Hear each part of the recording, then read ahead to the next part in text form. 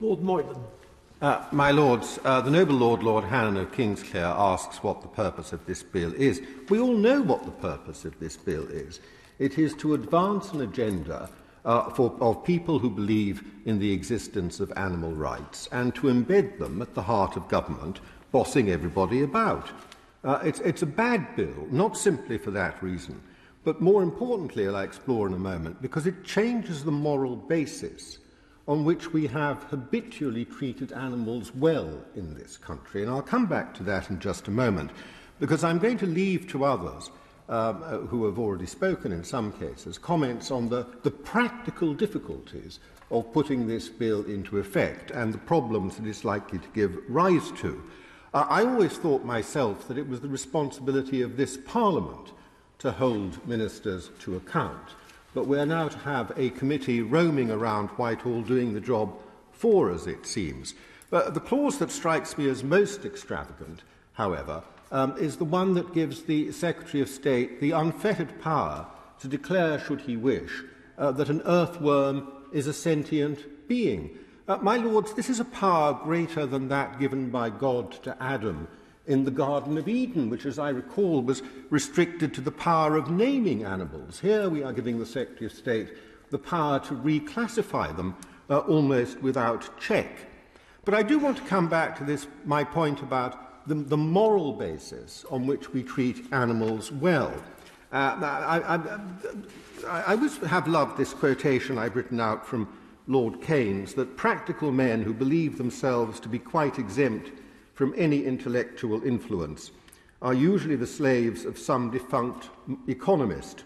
Madmen in authority who hear voices in the air are distilling their frenzy from some academic scribbler of a few years back. Now, of course, I don't mean to refer in any sense to my noble friend on the front bench in that regard.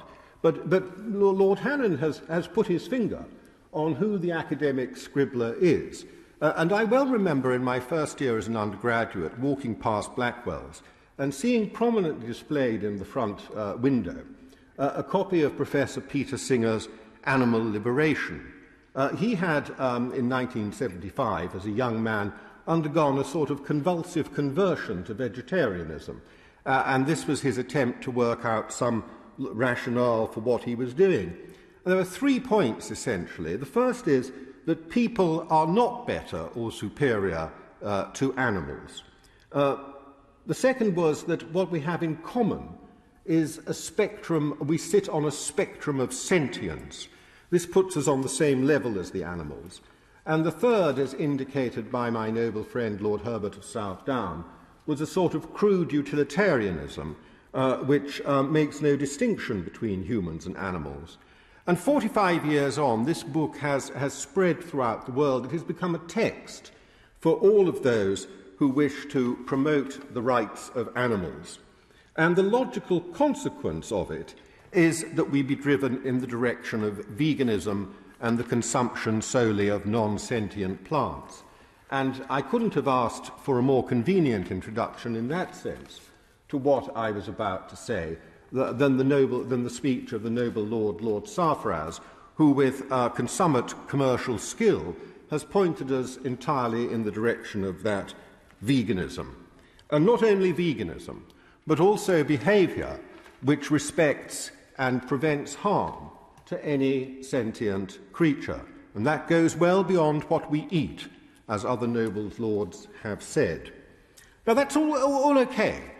If members of the House of Lords want to drive the country without asking them very much, we're told this is hugely popular. I don't know where this evidence comes from that this is hugely popular. But if noble lords want to drive the country in the direction of veganism on such a basis, and on the basis of some movie I haven't yet seen about an improbable friendship between a scientist and an octopus, I'm sure it is a tearjerker, that's absolutely fine. That's what the House of Lords is free to do. But what worries me about it is that we have cited here in the House a whole swathe of humanitarian legislation that has gone back the last 200 years protecting animals. Contrary to what Singer and those people would say about the abolition of the distinction between humans and animals, all of that legislation has been based on our moral obligations as human beings, rational and endowed with conscience. It is why it is called humanitarian legislation. It is not based on some assumed rights of animals. Now, all of that, not the legislation, but the moral basis for the legislation, is all now to be swept away by a government embedding at the heart of our legislation the notion of sentience as the driver for how we should treat animals. The whole moral basis is being changed and replaced by this calculus of sentience. This is a very, very bad step. It reduces our obligations as people to something which is going to be the subject of endless judicial review and footling arguments about rules and laws and whether ganglions are the same as brains and whatever else might come up in the course of these discussions.